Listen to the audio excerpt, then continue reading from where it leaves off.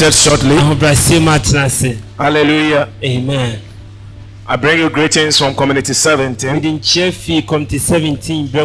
They are doing good. Hallelujah. I said hallelujah. Amen. Let's turn our Bible quickly to Romans chapter 1 verse 16. Let's be fast with it. Romans chapter 1 verse 16. Oh, let's be fast. If we say, for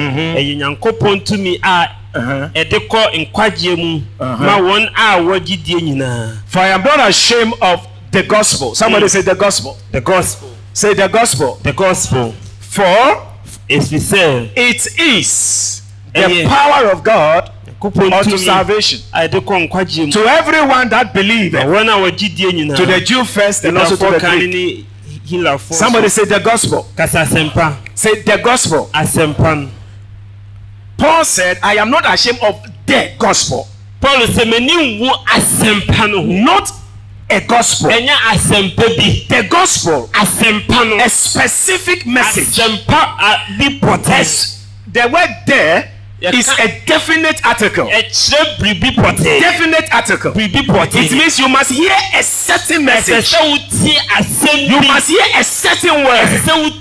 You must hear something specific. And that thing has the power to bring you salvation. So what is the gospel? The gospel is that all men have sinned and are doomed to die. Romans chapter 3 verse 23 says, the wages of sin is death. The wages of sin is death. And Romans 6:23 says, Romans 3:23 says, all have sinned and have come short of the glory. And Romans 6:23 says, the wages of that sin is death, but the gift of God is eternal life. Hallelujah. Amen. Thank you. I've forgotten that you are bringing these things behind me. For the wages of sin is death. So all men were doomed. They were supposed to die. What a wretched man I am. Paul said, the thing I want to do, I don't feel do them. The thing I don't want to do is the thing I do. Then Paul said, in that case, it is not me who is doing it, but it is a sin that was in me that is making me to do the things I do. So men have become like robots to Satan. Whatever men don't want to do is what they do. I asked my father, why? Why? Because he married 3 women and had 14 children. And the 3 women were not enough. There were other concubines. So I asked him, why? He says, oh no. The women love me. So the women love him. So he couldn't take care of his children. So the children were supposed to be taken care of and not being taken care of because sin is at work. What he doesn't want to do is what he does. So it is not him who is doing it, but sin was doing it. Hallelujah. Amen. But the Bible says, for God so loved the world that he gave his only begotten Son, that whosoever believeth in him should not perish. For God so loved the world. I said, for God so loved the world. I said, for God so loved the world. I don't know where you are today, but I bring to you the gospel of Jesus Christ that has the power to change your life. That has the power to save you. That has the power to transport you. Hallelujah. Amen. God so loved the world that he came down to die for us. The Bible says, first, let's go to 2 Corinthians.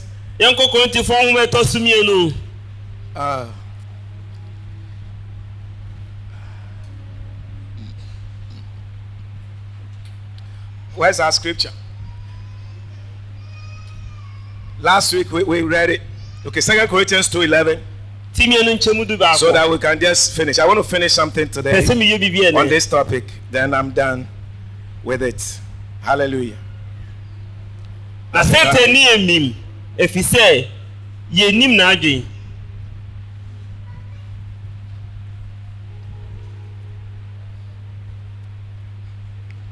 Lest Satan should get an advantage of us.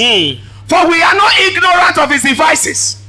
It means that men became ignorant of Satan's tricks. And he was using us as puppets. The thing we don't want to do is the thing that we do. It means somebody is controlling us. It means somebody is controlling us. Remember the thing? The guy that got boost. He was boost. Then he moved. Then he realized that it's not himself. So he stood there. He said, don't push me. I'll go by myself. Don't push me. He realized that something is pushing me. We used to have a drunkard in our area. He would drink. Then he would drink. Do you know that message that they don't fall down? They go this way. Then he would stagger. And he said, so light. Interpret it. So light. Masun sono. Ka call light. No baman sono. He is alone talking. He says so light no. I said so light no. So me saw sono. Do you know sono? Maybe. Oh. Ede. Sa dia na popo no. Bobo. So light no. Na so me bobo no. Yeah. Found light now I buy me hot. Say who bet me popo. Oh no, go on, I say it means that something is working. From today, I declare that we are not ignorant. We will not be ignorant of Satan's strategy. He used it on Adam. He used it on many people. He tried to use it on Jesus. He failed. Anytime Satan brings his tricks to you, he will fail, Poto. I say he will fail, Poto. Because you will be knowledgeable of it. And when you see sin, you say, hey, I know this thing. I know where this is going. Let's look at it. Proverbs chapter 14 verse 34. I have to finish this in the next 10 minutes. Proverbs 14:34. I say,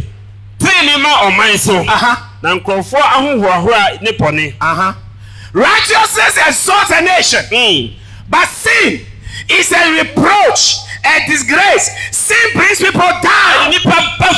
So when we see sin, we know what it is. We know that it is bringing people down. So when we see it, we know that we are not sinners. We don't practice sin. And we know that this sin, no matter how nice it looks, it brings people down. And you and I are not going down. I said we are not going down. Prophesy to the young people here. Nobody is going down. I said nobody is going down. The days when we used to go down, those days are past. Now our eyes have opened. We are rising and going higher. Shout, I believe. Say, I'm not going down. I am going higher by righteousness. Hallelujah. Amen. I see you going higher. I see you going higher. I see you going higher. Hallelujah. Amen. So righteousness will lift you up. So God came down and became our righteousness. His name is Jehovah Tsidkenu.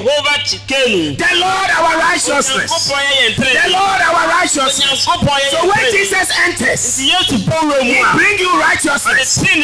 What is righteousness? Righteousness is the ability The ability of God to walk in the way of God.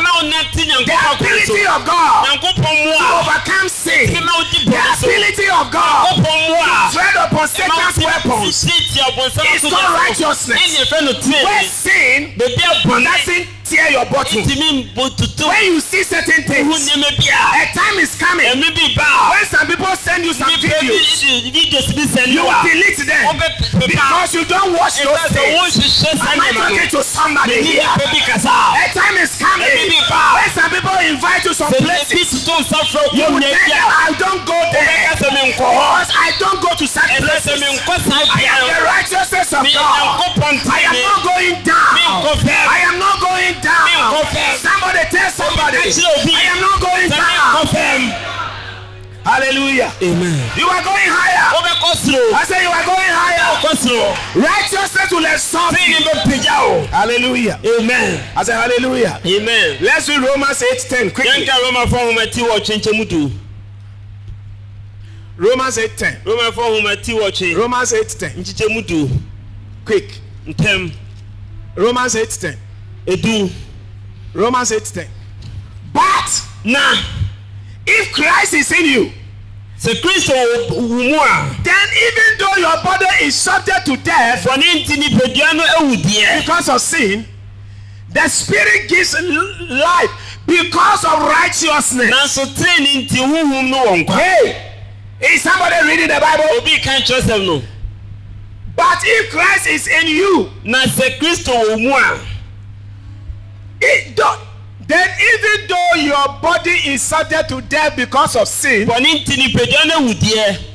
Spirit gives life because of righteousness. It means if Christ is in you, righteousness is in you. So though you are supposed to die, you are not going to die. You will live. The Spirit gives life because of righteousness. If Christ is in you, the Holy Ghost is in you. And if Christ is in you, righteousness is in you. And as long as righteousness is in you, you will not die. I say you will not die. Is somebody in church? Christ in you, the hope of righteousness, the hope of glory. You are going higher. I came here this morning to prophesy on you that you will rise, that you will shine, that you will go higher. There's somebody here. You'll be shocked at what will happen to you. By righteousness, you cannot tell. The other day, my daddy was talking to me. My father, when he was alive, then he got up a little, and then he said, I know your God. I know your God. He will see you through. Because he saw my God. My father came to my school. And they told me, your daddy is looking for you. So I got out. Who will not be happy if your father is looking at you? Won't you be happy? At least if he's going, he will give you something. But he came to my school with a message. He didn't wait for me to go home. He came to my school. And then he said, I'm here to tell you that from today, I can no longer pay your fees. I can't pay your school fees. Because you people, you have many. You are 14. I am now a pensioner. So I cannot pay your fees. Since then, and before then, he never paid. But he paid once to send me to secondary school. Right as from one, he said, I can't pay again. So I came to God. I said, Father, you are my father now. You are my father now. What should I do? But because of righteousness, something on the inside began to speak to me. He said, Pass it. He said, do this. Go and steal this man. Talk to him about it. So I began to follow. I passed it. So my father was in the house. And he heard that I am now at teacher training college. He said, how did you get there? Before he said Jack, I have done my O level. Before he said Jack, I have done my A level. He said, how did you do it? Righteousness will exalt you, but sin will bring you down.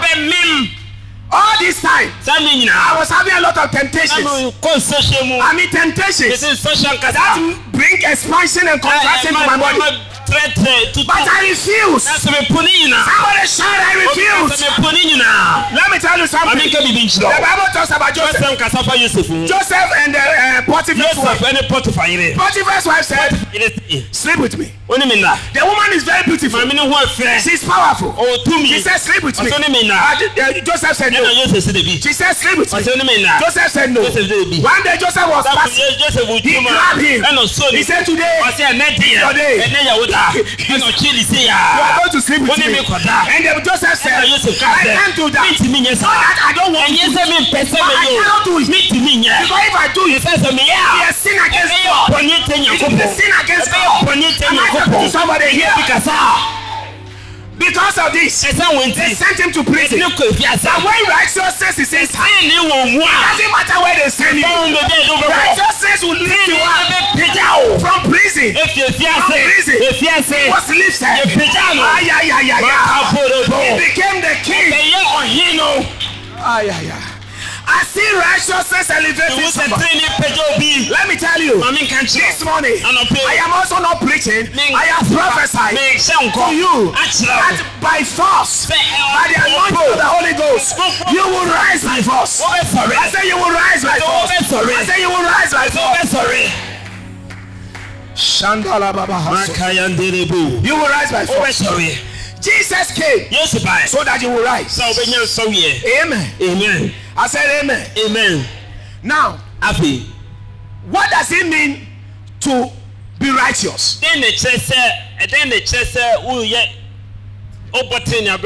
Let's read Colossians chapter 1 verse 30 to 14. Colossians 1 30 to 14. I need to move fast on this.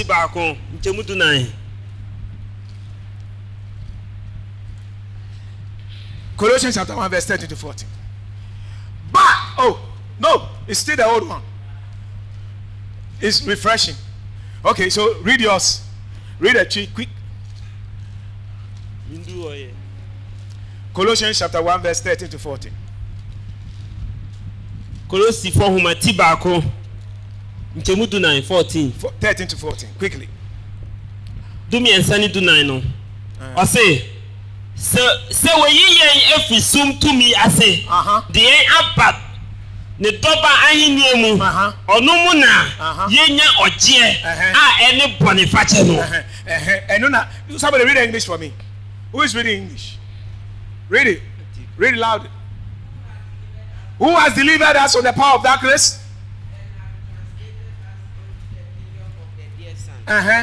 In whom we have redemption through his blood, even the forgiveness of sins. Even the forgiveness of sins. Okay, so in whom we have redemption through his blood, even the forgiveness of sins. The punishment of the sin was laid on Christ. He paid the debt. He did not owe. I owe the debt. I could not pay. I needed someone to wash my sins away. Now I can sing a brand new song.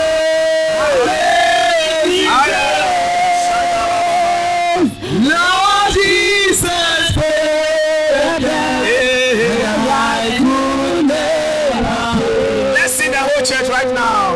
He paid the debt. He did not owe. I owe the debt. I could not pay. I needed someone who washed my sins away.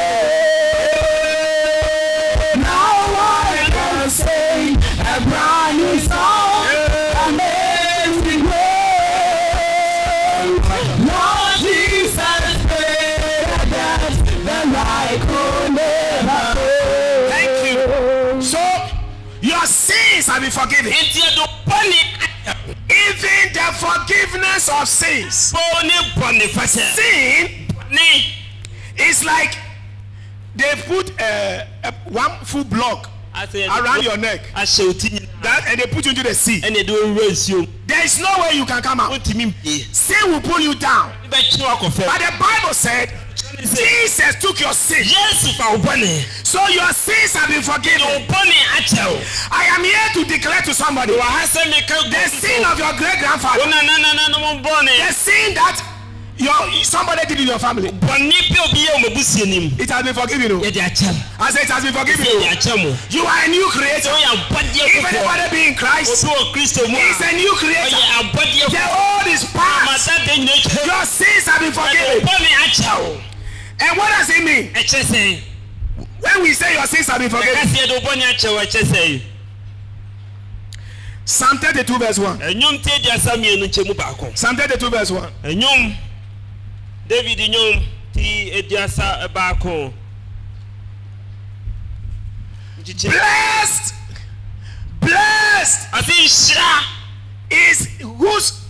is he whose transgressions are forgiven, whose sin is covered. Anytime your sins are forgiven, the Bible calls you blessed. Why? Because that thing that is sinking you down, it has been broken in pieces. Your sin is what will bring you down, but that sin has been forgiven. So there is no need for you to go down. There is no need for you to go down. Hey, am I talking to somebody here? There is only one thing that brings curses. It's called sin. It brings people down. But the Bible says when Christ enters, your sins are forgiven. So the Bible says, blessed is he whose transgressions are forgiven. Hallelujah. Amen. Somebody say, my sins are forgiven. Say, my sins are forgiven. Say, because of that, I am blessed. Is somebody here? There's no reason for you to suffer anymore. Am I talking to somebody here? I said, there's no reason for you to suffer anymore. Let's read Ephesians chapter 4 verse 32. Your sins have been forgiven. I say, your sins have been forgiven. And be ye kind one to another, tender-hearted, forgiving one another, even as God, for Christ's sake, hath forgiven you. Your sins have been forgiven for Christ's sake. Not because you did something. Not because your name is anything. Not because you are nice and beautiful. For Christ's sake, your sins has been forgiven. Hallelujah. Amen. So you are no more a sinner. I say you are no more a sinner. You don't practice sin. When you see sin from today, when you see disobedience, any type of sin, I don't want to mention sin, but when your heart preaches you this is wrong, you know you cannot do it. Tell somebody, I can't do it. Say, I can't practice it. Hallelujah. Amen. I say hallelujah. Amen. For Christ's sake, your sins have been forgiven. Blessed is the one whose sins have been forgiven. And if your sins have been forgiven, then the Bible says you are blessed. It means there is no reason to go down. There's no reason for Satan to profit you. There's no reason for Satan to control you.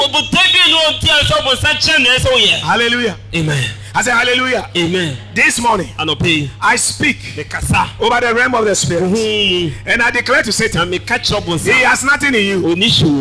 Whatever Satan accuses you of, that sin has been forgiven. So Satan has nothing. The other day, we're casting a demon in somebody. Now the demon spoke and said, he has something that belongs to me. He has something that belongs to me. This is where I live. But if Jesus has paid the price, then that demon cannot stay. So we told that demon, this one, all his sins have been forgiven. Therefore, you have no right to be here. Jesus paid the price. Immediately, That demon took off. ɛnu 2 years. Because we know. Somebody say we know. Say I know. My sins have been forgiven. Hallelujah. Amen. So when something happens to you, don't accept it. Am I talking to somebody? Don't sit down quietly. Reject it. Hallelujah. Amen. Your sins have been forgiven. This morning, I came here to tell someone your sins have been forgiven. Let's read Ephesians chapter 1 verse 3 to 7. Then we close on this one. And then I will read one verse and we'll pray with it quickly. Ephesians chapter 1 verse 3 to 7. Quickly. I read just the English only. It's frozen again. Ephesians chapter 1. Are you there? Okay. Blessed be the God and Father of our Lord Jesus Christ, who has blessed us. Who has blessed us with all spiritual blessings in heavenly places in Christ. Verse 4. According as he has chosen us in him before the foundations of the world, that we should be holy and without blame before him in love. Hey, is somebody here? God has called you to be holy. God has called you to be holy. I say God has called you to be holy. Say I am a holy man. If a woman say, don't say man. Say I'm a holy man. The women too are saying man. Say I'm a holy man. Say I'm a holy man. The boys are also saying man. Boys say I'm a holy boy. Girls say I'm a holy girl. Say I'm a holy man. I want to hear order. I'm a holy man. I'm a holy man. Okay, greet somebody. Say I'm a holy man. I'm a holy man. Girls, boys, what's your greeting? Say I'm a holy man. I'm a holy man.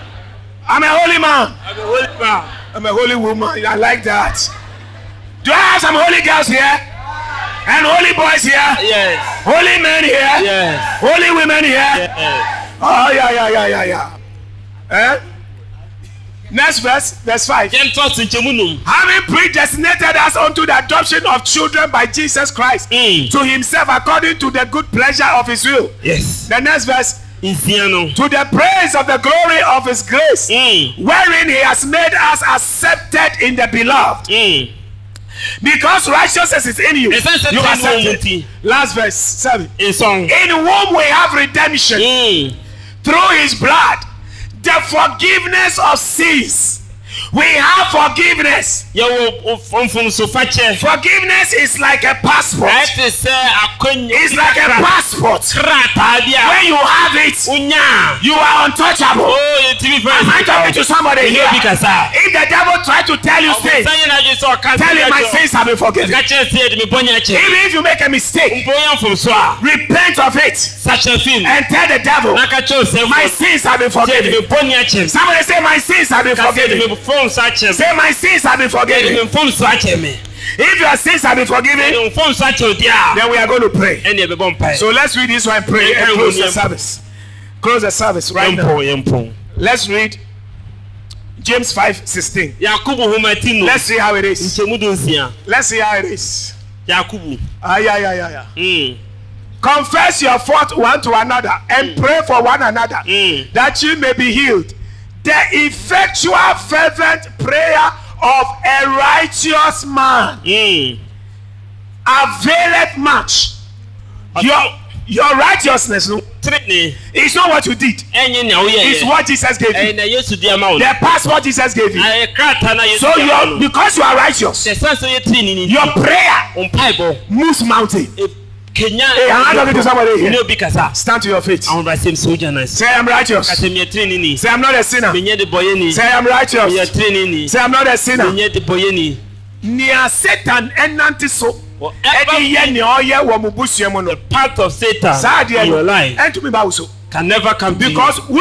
Because your sins have been forgiven. Amen. Amen. Yes, he has